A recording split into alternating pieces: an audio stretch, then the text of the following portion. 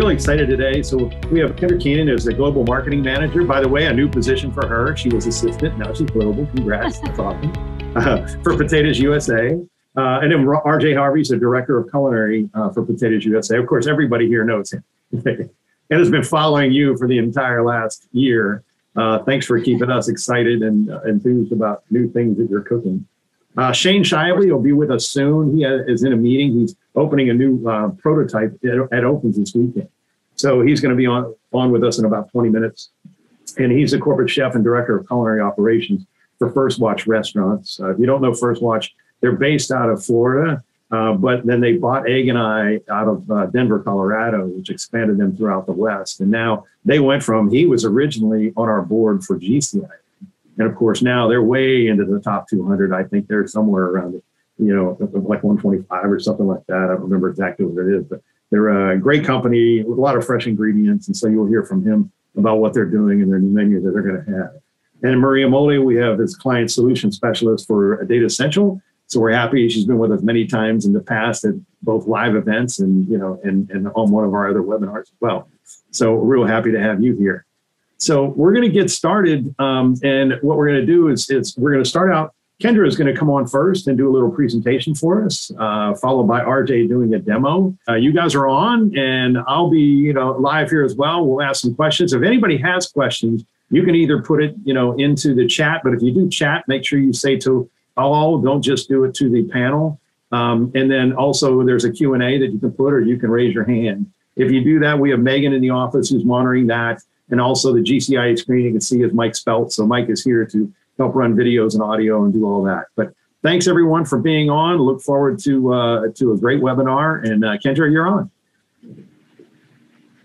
Okay, great. Well, I just wanted to start off. Kevin already introduced both of us. And as you know RJ, but for a lot of you I haven't met personally, been with Potatoes for a little over 2 years now. And I oversee the food service program, both in the US and internationally. And so we work really to just get more potatoes across the world on more restaurant menus. And so I'm excited to share today and then also introduce myself and share all we got about potatoes. So I'll go ahead and jump into the trending potato dishes. And a lot of different key hot topics to talk about. And the first one that we've seen have been Asian American mashups.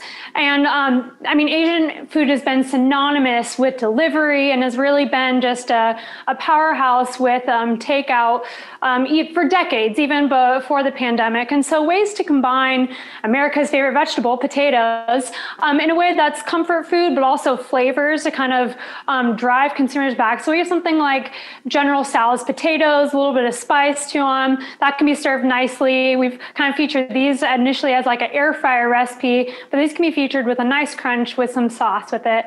And then we also have beef and broccoli fries, which are kind of just the perfect mix up between a classic dish and potatoes.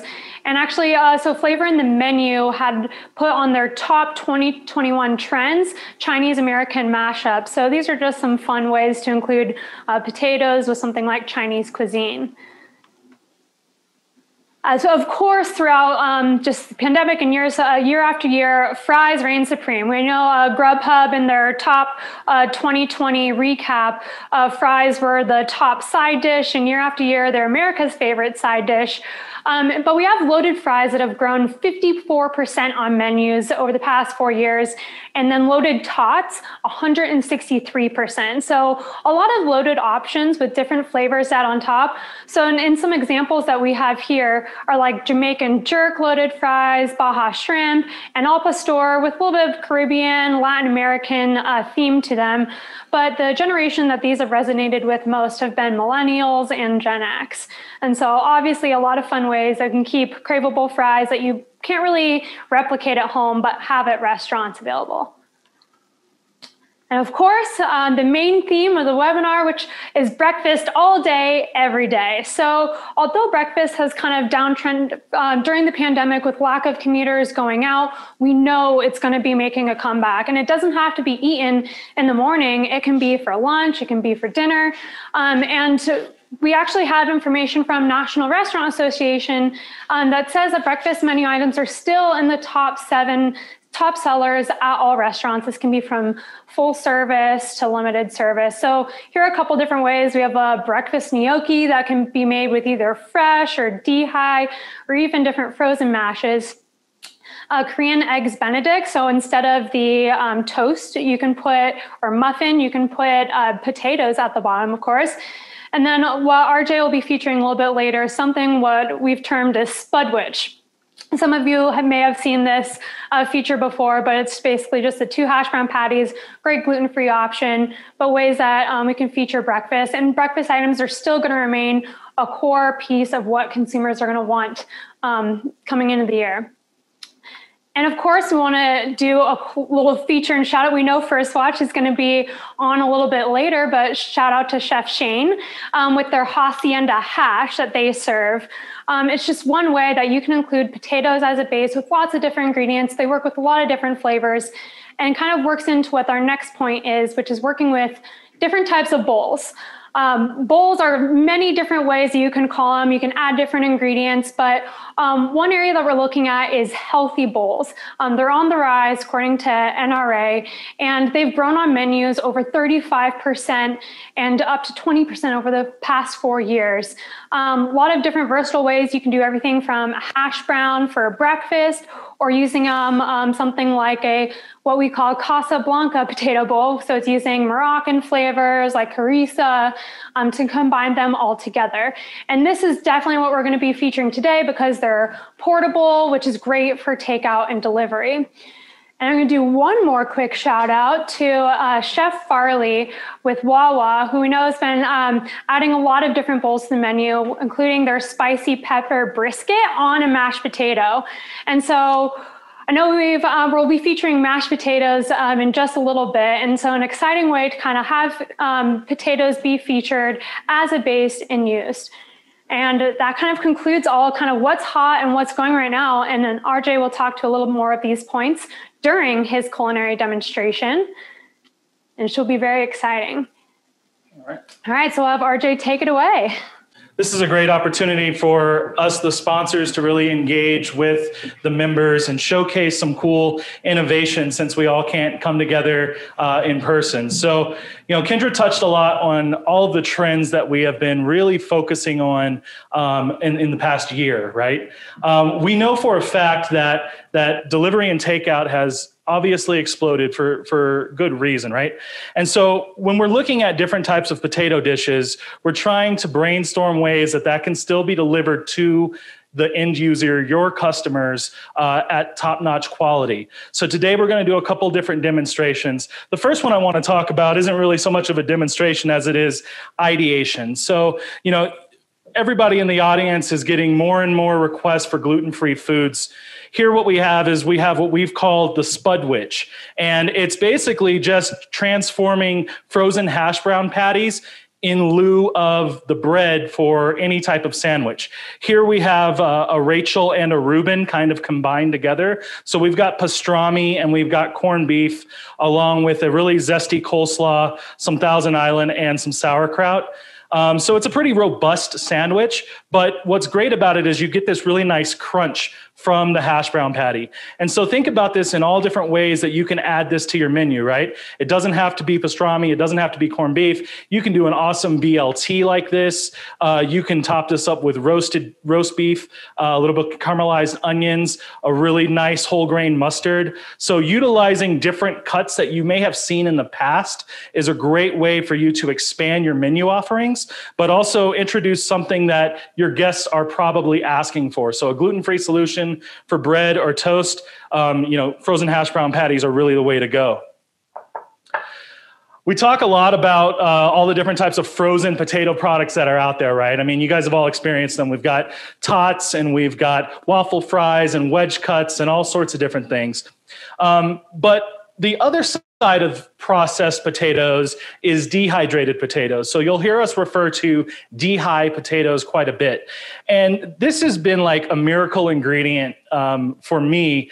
I've noticed that it just has so many different applications. So we're going to do a little bit of potato myth busting, if you will, surrounding dehydrated potatoes, because they kind of get a bad flack amongst a chef audience, if you will.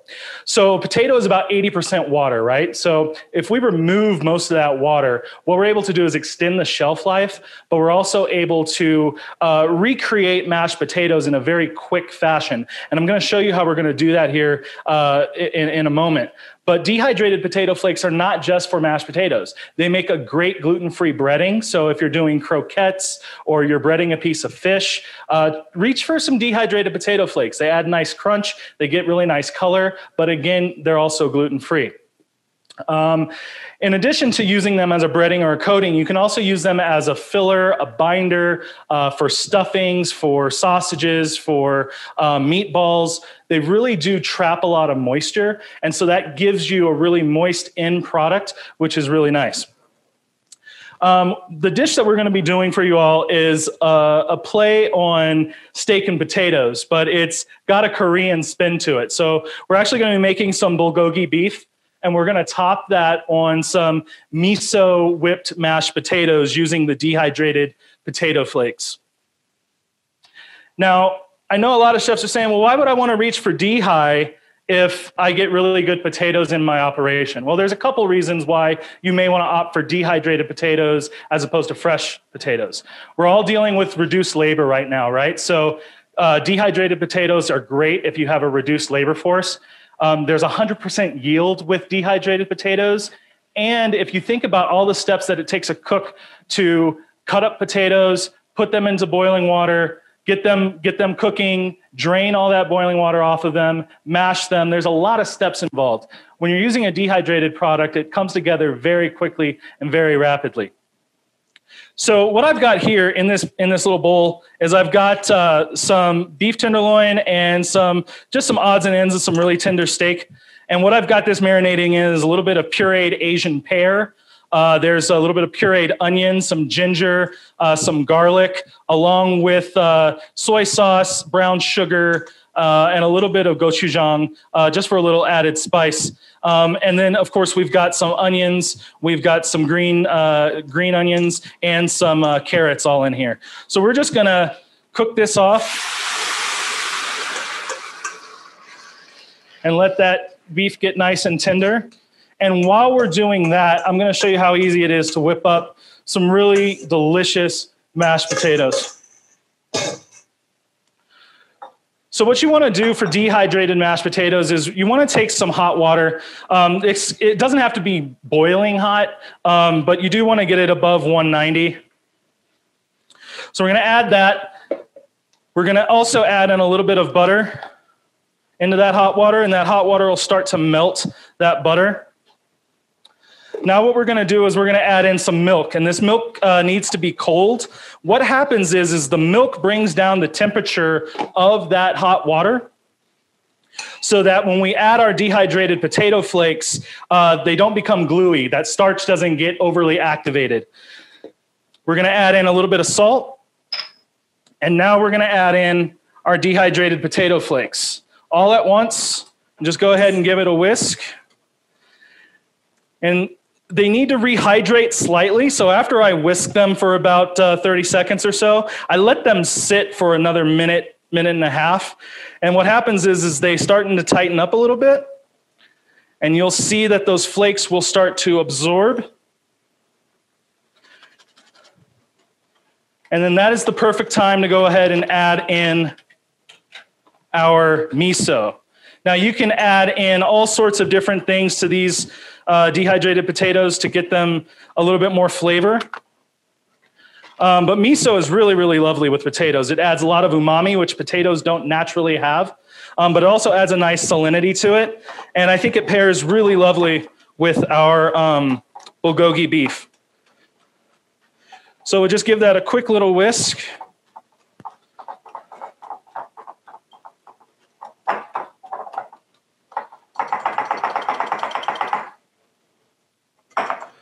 And then we're gonna just go ahead and put that into a piping bag. I'll go ahead and give them a beef a stir. So some other potato myths that are out there is that dehydrated potatoes don't have the same nutrition as fresh potatoes. And they absolutely do. The only one nutrient that's probably lacking a little bit in dehydrated potatoes is vitamin C. And that's because vitamin C is a heat-soluble vitamin. So anytime you heat up something with vitamin C, you're going to be reducing the effectiveness of that vitamin C in that item. So our miso whipped potatoes go into this pastry bag. You don't have to do this. This, of course, is just for added flex. But you guys know me, and I always have to flex hard. So we're going to go ahead and put this into our little pastry bag, keeping most of it in the bag. RJ, you're doing a great job, man. That's great. Thank you so much for, especially the insights on the vitamin C. I didn't really know that. Yeah, absolutely. So now what we've got here is just got our bowl and we're ready for plate up, right? So we're going to go ahead and pipe a nice little platform of our mashed potatoes down.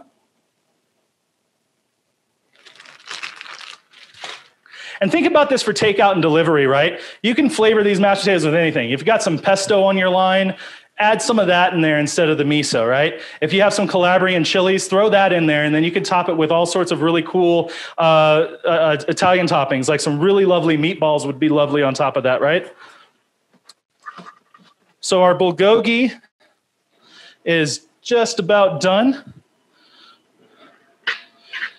One thing I've learned with this dish is obviously don't overcook the beef. That's pretty key.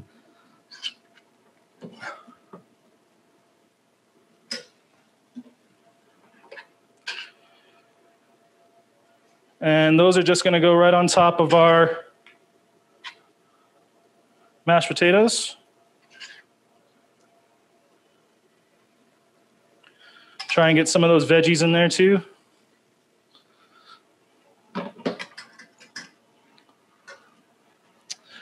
And then I always like to add just a little kimchi to this. I think it gives it a nice contrast and flavor. It also gives you some probiotics that you can introduce to your healthy gut. So I'm going to put a little bit of kimchi on top there. And of course, you can make your own kimchi, but store-bought is fine too. And then we're just going to garnish this with a few different things, right? We've got some green onion here. Got some shredded carrot. Some lovely pea shoots.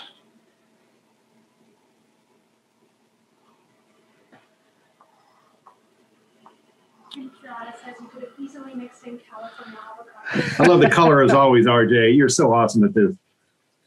Well, thank you, sir. I try. I believe we eat with our eyes first, as most of the audience here can attest to. But here's what we have. We have our miso whipped potatoes with our Korean bulgogi beef. So just a fun play on steak and potatoes. Again, introducing global flavors, potatoes as the base. We're talking about plant-forward or plant-based cuisine. You could swap out anything for this beef, right? But the idea is that we're introducing more vegetables onto the plate. Encouraging people to eat more vegetables in more ways is something we should all really be championing. And that's definitely what we're doing here at Potatoes USA, is getting everybody to eat more potatoes in more ways. So what we've got for you all, we sent you all some really wonderful gifts. In that gift bag, we've got some dehydrated potatoes. And what our challenge is for all of you is to hopefully build your own bowl that's inspired by your own concept or your own organization, right? So if you want to take that bowl of mashed potatoes, make something with it, and put on some interesting toppings, just all we ask is take a nice photo of it, flip it to Kendra and myself. And what this is going to do is just help drive inspiration throughout the industry, right? We've got lots of great ideas in the audience. We want to see those ideas. We want to see what type of talent you can showcase with your ingredients using potatoes in different ways.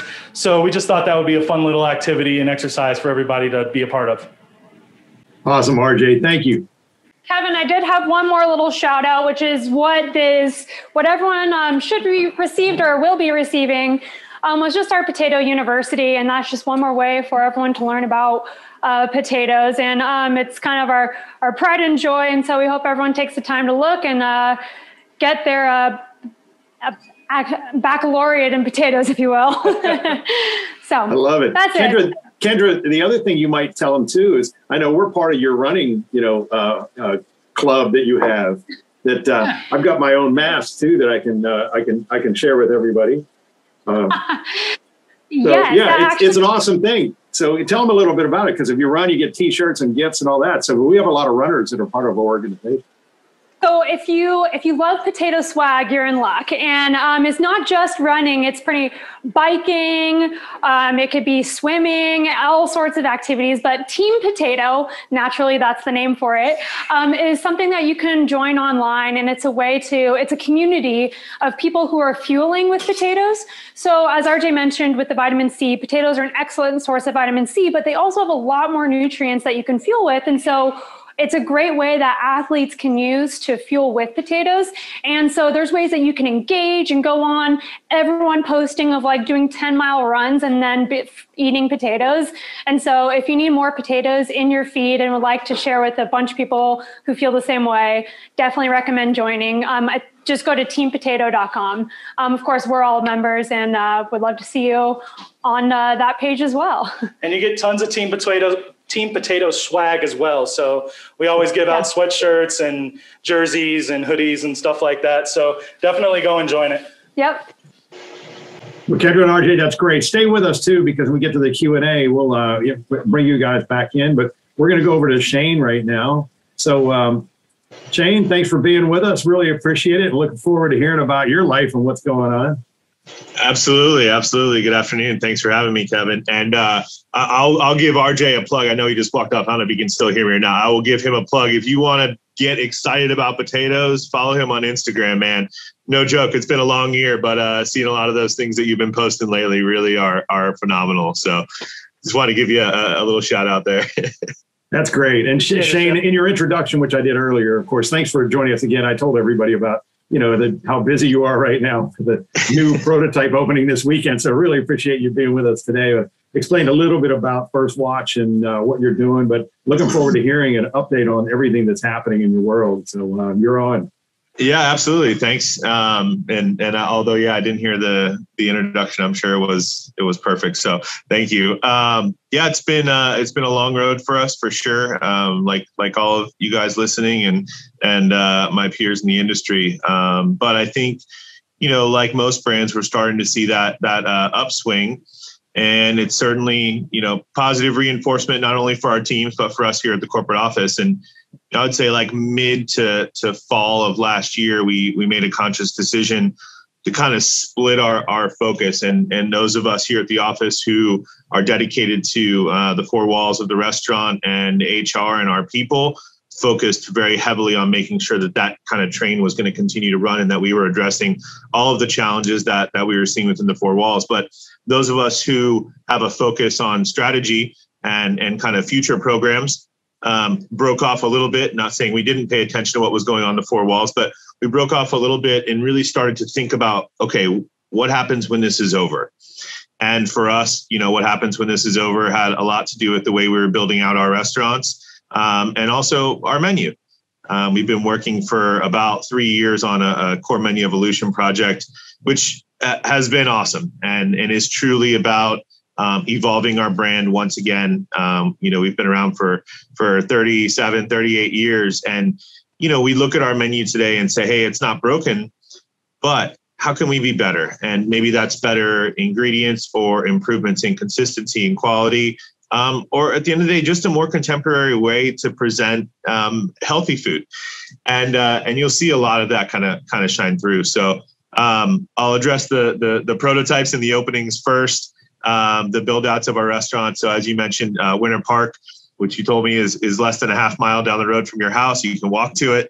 We're going to be opening a new restaurant there on Monday, March 1st, which we're super, super proud of. Like, if you had a dream first watch, this would be the one, right? It's a very large footprint, so larger than we normally go. It features an indoor-outdoor bar, a really nice patio, also a second cook line to try and address all of the off-premise business that we have, and that really everyone who's on this call is learning from and dealing with right now. But so a second cook line is the first time we've ever done that in our history. Obviously, that comes with it its own set of challenges, but we're super excited to tackle it. I got a chance to tour 2 Fridays ago, and it's awesome. I mean, it's really, really impressive, and I'm excited to see how the operations team kind of takes this tool and runs with it. So we also have a to-go room. So on the walk up to the restaurant, to the front door from the parking lot, we built out a separate little area where drivers and customers can come in and just pick up, thus reducing the congestion kind of at the front of the house. Or if you've ever been to a First Watch, you know that host stand can get a little bit hairy. So we've by all accounts fixed said issue, and we'll be detouring drivers and customers who are picking up off-premise food to a whole separate area of the restaurant. So, as we were thinking about and designing it, I think back to the Chili's and Outbacks of the world who had the foresight to do this. Hell, I don't know, 15 years ago, maybe 20 years ago, something like that. And at that point in time, I remember thinking, like, these guys are going to give up that 4-top on a Saturday, Sunday, or 2 4-tops worth of business just to make a pickup door.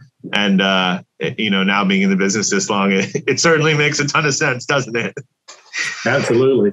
Hey, Shane, I've got a question for you in that. Yeah. So if you can speak of it, I don't know what you can say, but like the mix, what your expectation of the mix with this separate kitchen when it comes to catering versus third party versus pickup? What do you think it'll be? So, we anticipate our off-premise mix to stay right in the 20% to 30% range. Pre-COVID, it was 6 to 7. So, if you would have thrown those numbers out back then, you probably wouldn't be invited to any more meetings. But yeah, so if we can see a 20 to 30% overall mix of our sales coming from off-premise, that's fantastic. But it's not so much about the percentage mix as it is, overall dollars. Like, the idea is that we will free up the regular kitchen to handle a much better throughput in that dining area. And we have to in Winter Park because that restaurant's really large. So it's more square footage, more seats than we usually do, plus the indoor-outdoor bar and patio. If we were going to put that pressure on the kitchen, we needed a way to alleviate some of it. And that, there was born the second cook line, which, I mean, look, we didn't invent this idea. There's plenty of concepts out there that have 2 make lines and turn them on for high volumes. But for us, it's a very new approach and something we're all really excited about. So we have Winter Park.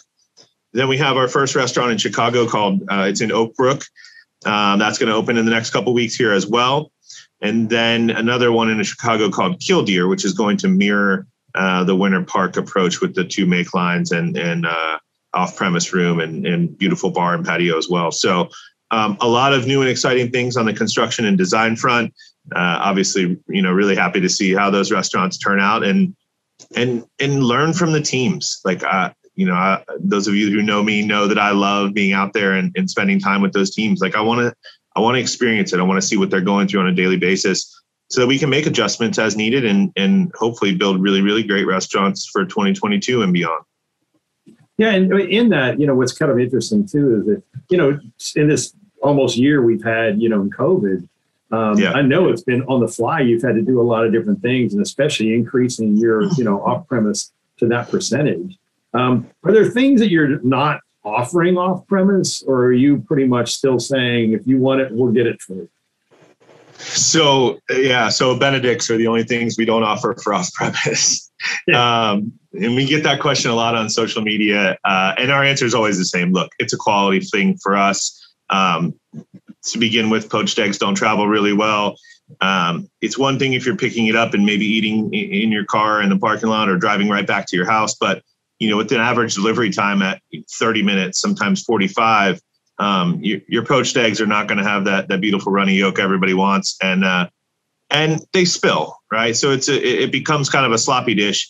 And we've made a really, we stressed the importance to all of our teams of plating every to-go dish just like you would in the restaurant, so that it is stacked up, it's beautiful looking, it has all of the garnishes and all the colors and everything you would expect from a plate at First Watch, so that experience is as close to the dine-in experience as possible. And early on it was, hey, how do we put a smile in that bag?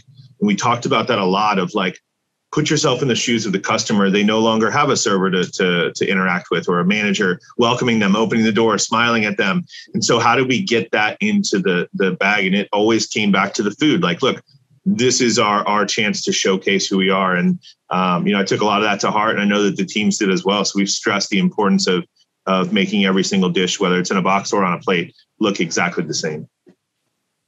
That's awesome. I know you've got some new menu coming out as well. And how long did it take? And how many items did you start with, and what did you end with? It's been a pretty long road. So we started talking about this project in 2017, and then put pen to paper in 2018, and all of that was like coming to a head and ready to launch in 2020. As with most of our plans in life, everything was put on pause, right? But again, kind of that same time period I spoke about earlier, as we got to like summer, early fall, those of us that had projects like that on the table for strategy pivoted and said, hey, let's get this stuff ready so that we have all these levers to turn on. One of those was these prototypes and these build outs. Another one was alcohol. Last year we rolled out alcohol in 140 of our restaurants across the country, and that's like soup to nuts. I manage that project too, right? So acquiring liquor licenses, securing products, securing equipment, training all of our teams. It was crazy, but we did it, and we've got about 100 and 120 left to do this year. So those are all the levers that we kind of talked about as a team. Like, let's be ready to pull all of these once we come out, or we're nearing the end of COVID, instead of waiting and then starting all of our work on it, and then 6, 9, 12 months later being able to launch something. So we were poised and ready. And yeah, the new menu it's something I'm really proud of. I think anytime you work on a project for 3 years, it has a very special place in your heart. But a little bit of it is about consolidation. So there are less menu items. That certainly was not the main goal, but it turned out to be that way when we started digging in deeper and saying, hey, how can we simplify operations, improve quality and consistency across the board, and then create items that are going to travel well for off-premise. That was one of the goals pre-COVID. It obviously has a much bigger magnifying glass on it today, but that was certainly one of the things that we were thinking of and talking about. And really just looking around and saying, like, what's on trend? Like, is there a different approach to eating healthy in 2021 and beyond? And we feel like there certainly is. We've leaned in on some of our past LTO items, which, we have a pretty robust LTO program, and I smile because it's where we get to have the most fun, right? We play, we test things, we try things. And the feedback I keep getting from my peers in the industry is we're doing things that quote unquote chain restaurants don't normally do. And I love that. Like, I think that's fun, and I take great pride in that. So you'll see some things on this new menu that that you normally wouldn't see with a restaurant of our size. But I have all the faith in the world in our teams. We actually had our launch meeting yesterday. So I'm really excited to see 2 pilot restaurants launch with this new menu in the next month. That's awesome. I love what you said too about the alcohol sales. So obviously you probably have to have stores somewhere where it's a real big challenge, or you can't even have alcohol, I would assume, in some of the southern states. Yeah, we're getting there. We'll get into those guys. We took all the low-hanging fruit last year, right? So these were easy restaurants, mostly in Florida. Those of you who don't have the pleasure of living down here, you can kind of go to a 7-Eleven, get a liquor license, and start serving the next day. Where in other states, you got to jump through some more hoops, and there's a significant cost associated with it. So we took all that low-hanging fruit first early on 2020, rolled out, make sure the program works all good. And now it'll be turning really a lot of discussions with our landlords and as you mentioned, like cost and time, these will be more difficult than the last year's were. Yeah. So are you going to do anything that's going to be regional at all in this menu, or even in the beverage menu? Or are you going to try to incorporate products that would showcase from the region something that's really special? Yeah, we've talked a lot about regionality, and with our size and our makeup of corporate and franchise restaurants, like, we want to keep this menu as consistent as we possibly can. It helps us in our buying power. You can find pros and cons to both approaches, but when we look at our splits on LTOs, the range or the difference between region, there isn't that huge of a difference. You'll see certain things, tacos and burritos sell more in the Southwest, Arizona, Colorado, Florida, and then crab or seafood heavy dishes tend to do really well up in the Northeast. But aside from that, there's not too much regional fluctuation. And we want to really kind of keep that as streamlined as possible. There's a lot of benefits to keeping everything all on the same page, no pun intended. But from a supply chain standpoint, obviously, you have greater buying power the more restaurants you have on board. And for us, we really want every time you go to a First Watch to be the same exact experience. So consistency is really big. Obviously, with many of our restaurants here in Florida, 100 of our 400 plus restaurants here in the state of Florida, we have a lot of snowbirds, right? And so when they go home or back up north to Ohio or to Michigan or to the Northeast, we want to make sure that they're having the same experience that they're having when they're down here in the restaurants in Florida. So at one point, we did have a number of different regional things, but they kind of tended to die off a little bit when we did our last menu change and evolution. And, we embraced some of them, like biscuits and gravy. We're only in certain restaurants. Like, hey, why can't, people in New Jersey have biscuits and gravy? So we actually implemented some of those regional differences to the entire company, and that served us really well. So we're going to stay on that path as a strategy for at least a year or two now. Well, I never like bringing up negatives, but we brought up the Northeast, and I just have to, bring up our conversation we had recently about the weather and what has done and what's happened in this year. I'll add something to that. I still have family that live in Pennsylvania. I grew up outside of Pittsburgh, and I talked to my cousin yesterday, and he said this is the first time he could remember, and he's exactly my age. He's the first time he could remember that since Christmas until now, which is really unusual, he hasn't seen the grass in the yard. That's how much they've had. So talk to us a little bit about that and your challenges with it. Yeah, it's been tough everywhere. Take off the table that it's still a COVID year effectively. And just if this were even a normal year of business, we have weather challenges all the time, right? With our spread of restaurants in Michigan, Ohio, and the Northeast. But the Northeast and Michigan, Ohio aren't necessarily the ones we get the most concerned with, right? They know how to handle bad weather from a local municipality standpoint, right? They have the equipment, they can do it, they're used to it. And we'll accept that some days we're going to lose to snow out, whiteouts or snow storms. But really what we struggle with, and like most of us are struggling with now, is the Texases of the world, the Georgias, the Tennessees.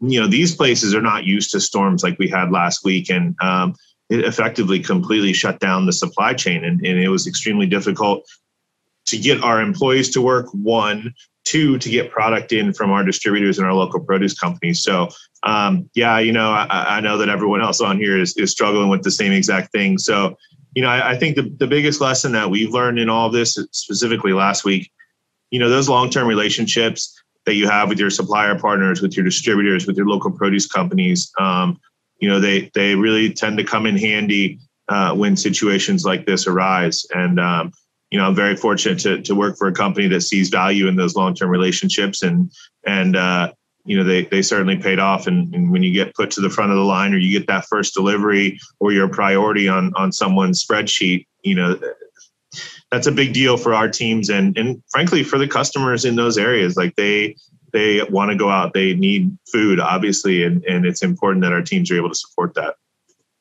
That's awesome. That's really cool to hear. So any final comment? And don't go away if you have to go to, you can, but We're going to go to Marie in a second, but a final comment you want to share with the group? No, I'm not going anywhere. I want to hear what Marie has to say. Awesome. No, I'm good. I miss everybody a lot, and I see all the chat and the comments going back and forth here. It's crazy to think we all used to spend a ton of time together on the road in different cities, and people ask me all the time, what do you miss most? Like, I miss eating food in other cities the most. That's plain and simple, Yep, so hopefully it'll happen soon, but I appreciate you having me on and everybody tuning in and listening. So appreciate it. Thank you. Hang in for the Q&A, and I'm with you on that too. It's like, we can't wait. Susan especially, she's like, she can't wait to start traveling. We can't wait to start running our events.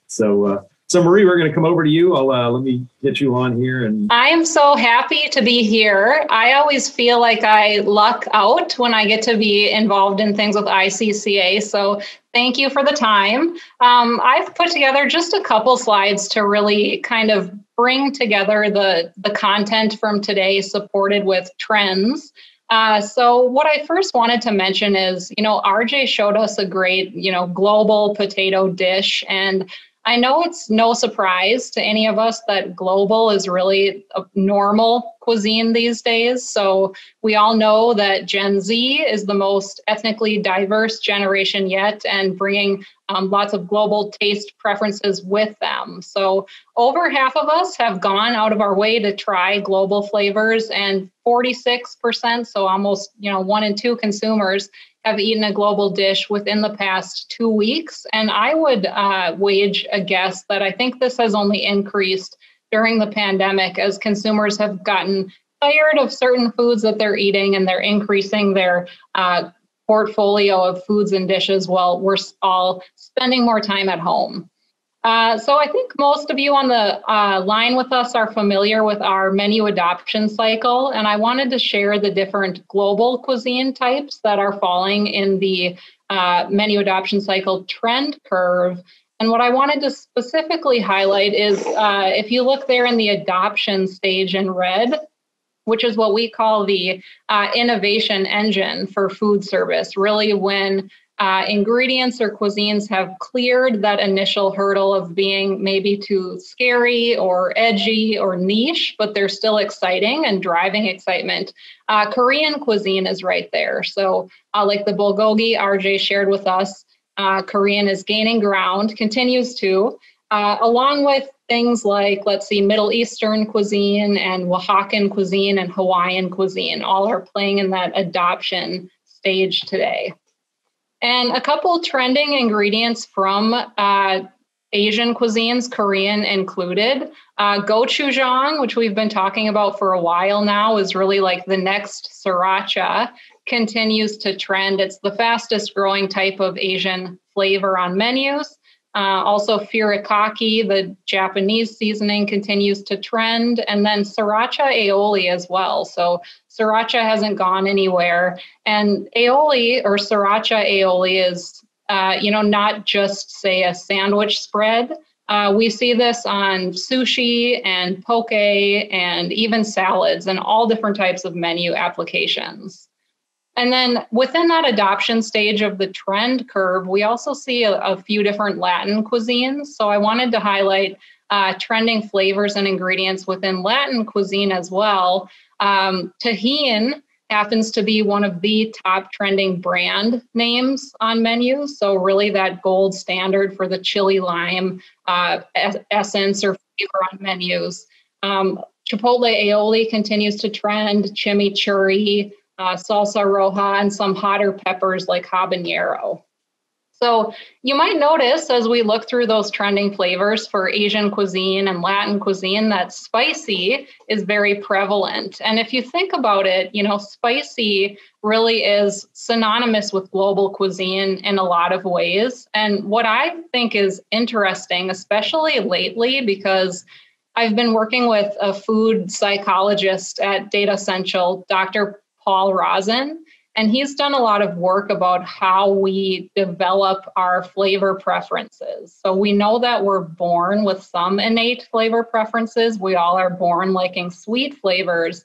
We're also all born not liking spicy flavors. So you really have to develop that taste. And if any of us remember when we first tried spicy, like, probably didn't like it, but continued to try it. And Dr. Rosen actually calls our desire for spicy benign masochism, because it's almost like we all kind of get enjoyment out of like hurting ourselves in a way. So among the general population, most of us do prefer a moderate spice level. So if you add up those percentages at the bottom there of people who like mild or balanced or moderate spiciness, that's about 65% of us, whereas 18% don't like spicy at all, and that is higher among boomers. And 16% of the population says the spicier the better, and that's higher among younger consumers, Gen Z and millennials. When we think about where spicy has come, used to mean jalapenos, maybe a generic hot sauce, maybe a buffalo sauce. Today, we're really seeing spicy manifest with things like Calabrian chili peppers. So chain restaurants are using Calabrian chili. I think I saw it most recently on Mod Pizza's menu. If anyone shops at Trader Joe's, I think they have a new like Ghost Pepper Chili Crisp that I'm personally kind of curious to try. And I'll echo, I think it was Shane who mentioned RJ's Instagram. I also recommend to follow, and I've seen RJ make a homemade chili crisp. So that's another type of new trending spicy ingredient. So rounding out the top trending flavors and sauces on menus, here's the list. And Kevin and the team have this deck in case you want to refer back to this. But you can see a number of global flavors, again, gochujang and sriracha and agrodolce, and also some healthy, like better for you items like almond butter and green goddess dressing. And we know that there's always a built-in crop of consumers who are looking to make healthier choices. And especially now, as we move through and past the pandemic, more of us are looking to make healthier choices and live a healthier lifestyle. So we're seeing more of these kind of healthful ingredients also trend. So I think RJ and Kendra mentioned this, and I'd love to echo it, that when we think about potatoes, they are the #1 most loved vegetable among Americans, and they are such an amazing blank canvas for these global flavors. So Kendra mentioned the growth of loaded fries, for example. They continue to grow on menus, even though they're highly penetrated right now. And they are popular with some key audiences, millennials in particular, have high affinity for loaded fries. And looking into what types of loaded fries are trending, we see a couple core themes. So a healthy halo, things like gluten-free callouts or vegetarian or vegan callouts, Mexican flavors like queso or pico or cilantro, American comfort food. We know in the pandemic, we're looking for comfort, so different mayos or barbecue flavors or cheese sauces. And then also the notion of making loaded fries more upscale with truffle flavors or Parmesan garlic or different types of herbs. And talking about breakfast as well. So breakfast across the industry is growing. More operators are adding breakfast. If we compare to the past 4 years, that number is trending upward. And a couple dishes within the breakfast category are experiencing particular growth. So shakshuka is one of those, breakfast bowl is one of those, and breakfast burger too. All have triple or double-digit growth on restaurant menus. And I thought this example down at the bottom here was cool. Breakfast burger that includes crispy tater tots in the build. So sort of kind of a play on adding potato chips to a sandwich, adding tater tots to a burger. So here we're looking at the top, so the most common items on breakfast menus. And if you look at the veggies and fruits column, you can see potato is very high up there. So potatoes are found already today on about 64% of breakfast menus. And I have a couple examples coming up in a bit of really great applications for potatoes at breakfast. Key trends within the breakfast category. So better for you is one right now. Again, more of us are trying to be healthy. So we're looking for healthful superfruits and colorful produce items like acai or roasted beets. Those items are popping up on breakfast menus. Global ingredients as well are trending at breakfast. So everything from like that citrusy tang of yuzu to tahinis, nuttiness to the spiciness of harissa, all are trending on breakfast menus. And then lastly, the notion of kind of premium ingredients or premium upgrades to breakfast. So maybe it used to be like a cheddar cheese, and now we're seeing artisan cheese and grana padano. Or maybe, it used to be generic aioli, and now we're seeing garlic aiolis and different balsamic glazes and sort of upscale sauces on breakfast menus. So I mentioned some top performing breakfast dishes. Here's a couple of them from the past year or so. I think this omelet is a great example of doing like a premium protein upgrade to an omelet. It has ribeye steak folded in there. This meat lover's breakfast bowl uses home fries as the base. And then we know there's always a group of people interested in sweet breakfast too. So lots of kind of sweet indulgent options are also scoring and performing well with consumers. Cinnamon rolls and bread puddings and bananas Foster.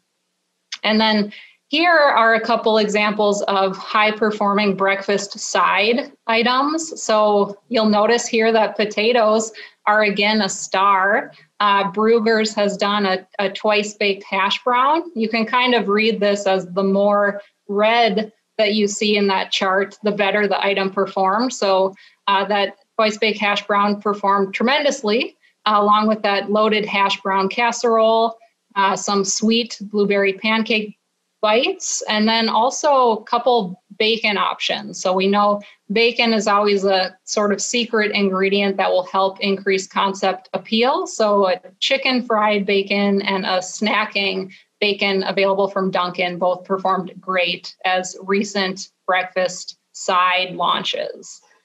So to wrap things up, just like bacon, we can use our concept testing database to validate some of those secret ingredients that can really boost purchase intent in menu development. And potatoes are really something that does that very well. So overall, in concepts in our database that don't include potatoes, score a 46% in purchase intent, and those with potatoes score 49%. So 3% point increase if a dish has potatoes in it. This is also true if we look across breakfast dishes, we see a 3% increase. It's also true if we look across breakfast sandwiches, another 3 percentage point increase. And then lastly, and this is similar to RJ's bulgogi dish today, when we look at specialty entree category on menus, the average purchase intent of a dish without potatoes is 43%, and with potatoes, if I can do math right now, a 6% increase in purchase intent for the overall dish. Thanks. That was a great presentation.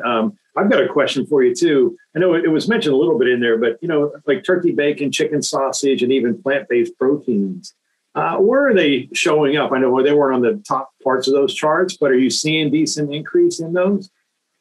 Yeah, it's funny, Kevin. One thing I did earlier today was a panel for the Smart Brief conference that's going on, and it was about plant-based options. And someone from White Castle said that they're noticing plant-based options increase at breakfast specifically, and we can echo that with our data. We see plant-based breakfast sausages and also plant-based eggs growing on breakfast menus right now.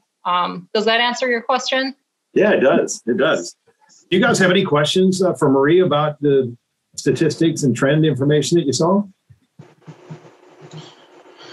I don't have questions. It's awesome to see. I love seeing you guys present, and for us, a lot of those things, I get excited. I smile to myself because look, we're testing that. We rolled that last year, and we're really pushing hard. Like it's validation for what we've seen, in our own travels, but also it lines right up with what our customers are supporting, with their wallets, which items do better from a mix standpoint. So it's great. I do have a little envy. We don't have fryers or heat lamps or microwaves at First Watch. So every time I see a potato presentation, I just imagine what the world could be like.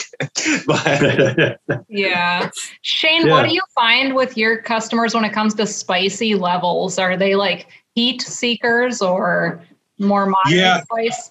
I mean, it varies so much. We have over 400 restaurants, so there's a massive spread there. But when we run LTOs, we have to be very careful to how we call things out, right? And sometimes you have to just dumb it down and let them know this is a spicy red sauce. Don't call it harissa, because they're not going to know. They're going to order it, and then they're going to try and send it back. So we've learned our lesson with a few LTOs over the years. Shakshuka, we rolled shakshuka 3 years ago, and it tested okay. Everyone who ordered it loved it. When we rolled it nationwide, we changed it to Mediterranean baked eggs, and it like doubled in mix. So sometimes you just have to be aware, stay true to the dish. I always try and do that as much as we possibly can. But I think in the naming conventions, your point was well taken. Like, calling tahini chili lime. I love tahini. My daughter's 6. She loves tahini. Wants it on everything. That's how we can get her to eat any food. But when you try and put those things out there, sometimes the term chili lime is just more widely accepted and understood. Yeah, totally. That's really cool. So Kendra and RJ, I got a question for you. It's like, you obviously are getting requests from all over the place, right? From the individual restaurant to chains and to non-commercial. How do you process that? Is it a systematic process, or are there a lot of people involved in the process? How do you do it? Got this one.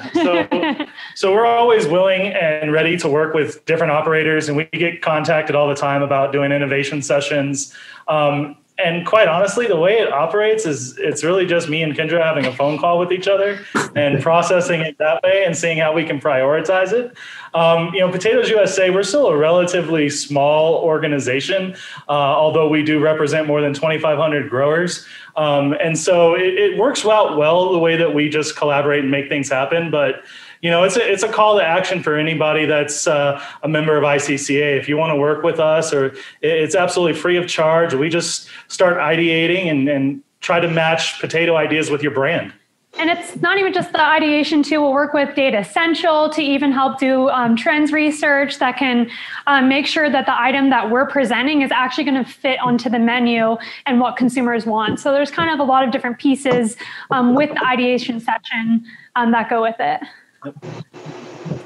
That's great. So basically, we're at the end of it, and we're going to show a video that we always close out with. But for that, I'll just I'll throw out if there's anybody else that has a comment they would like to end with, and close us out.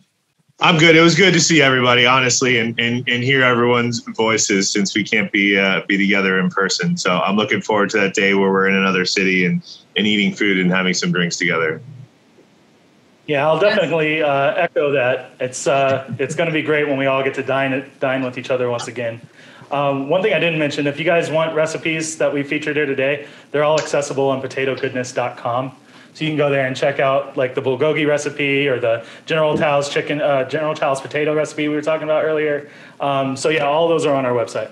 Thank you. I was going to say, I want to try those recipes, and I saw the air fryer one pass through on the chat. So that's going to be my next move. And it's a pleasure to be here, everyone. Thank you for the chance to talk with you today.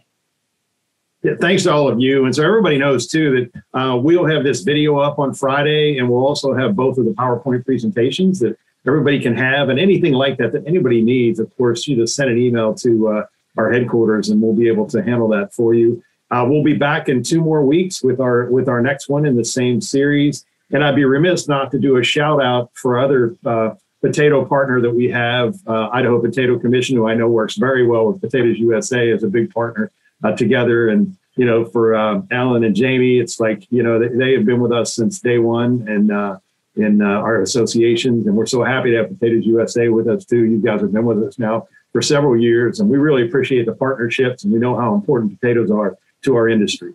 So again, thank you to everyone. Thanks to all of our members and sponsors who are with us today as well. And we'll go to Mike and close this out with our video.